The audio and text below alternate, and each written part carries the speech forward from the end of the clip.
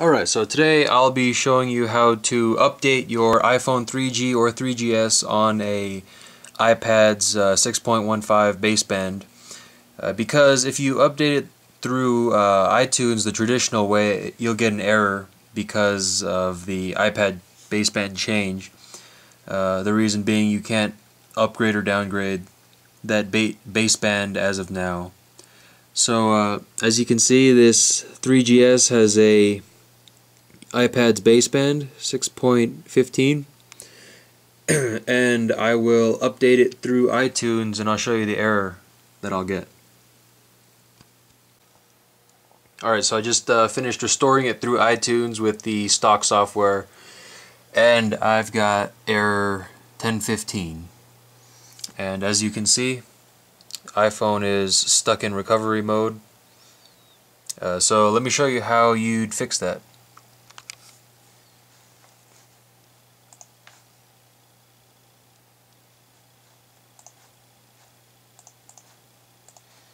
Alright, so you want to open up Snowbreeze.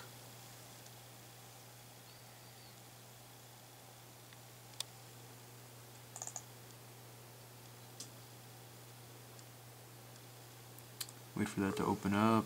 Yes.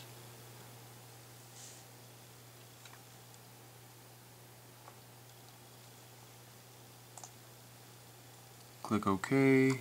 Close credits. And you click the arrow. You download your firmware that you want to update to if you haven't already. And then go to Browse to select it. There you can see the firmware 4.3.3, that's what I'm updating to. You open that, let it identify,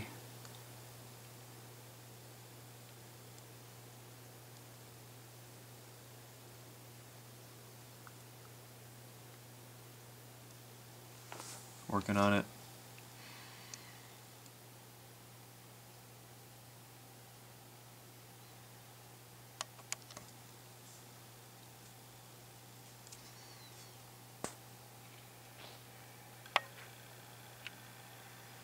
Alright, so next you select your boot ROM.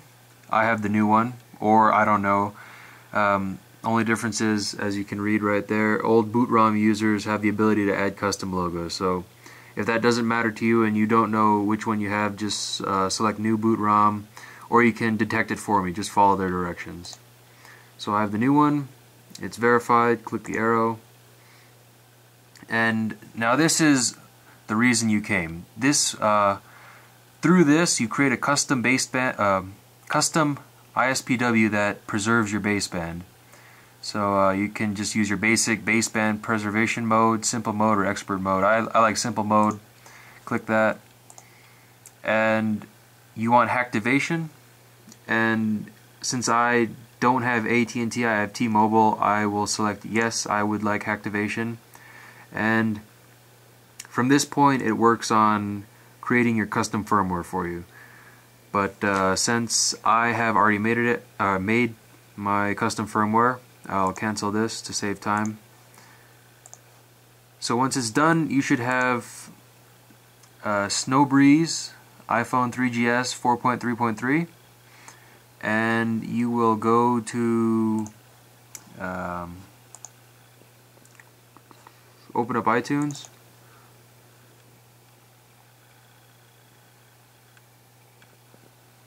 You should see your iPhone there, and hold Shift and click Restore. That'll bring up the option to choose your firmware. Select Snowbreeze, your Snowbreeze firmware, open that up, restore, and sit back and watch it do its magic. I'll be back when it's completed.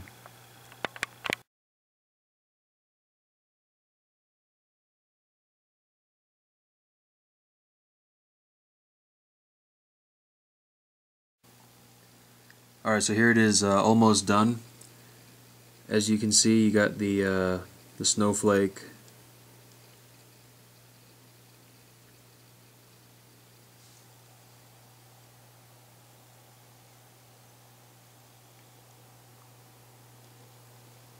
They're storing the firmware.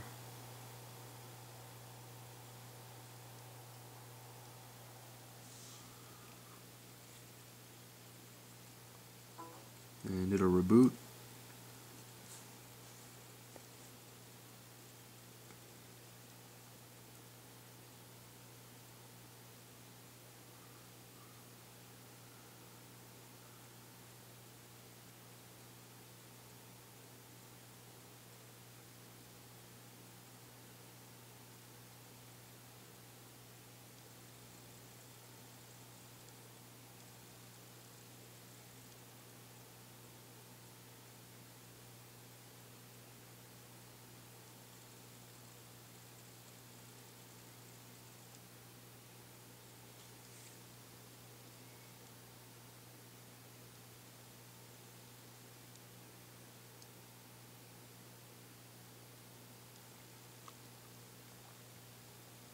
Alright, so there you go.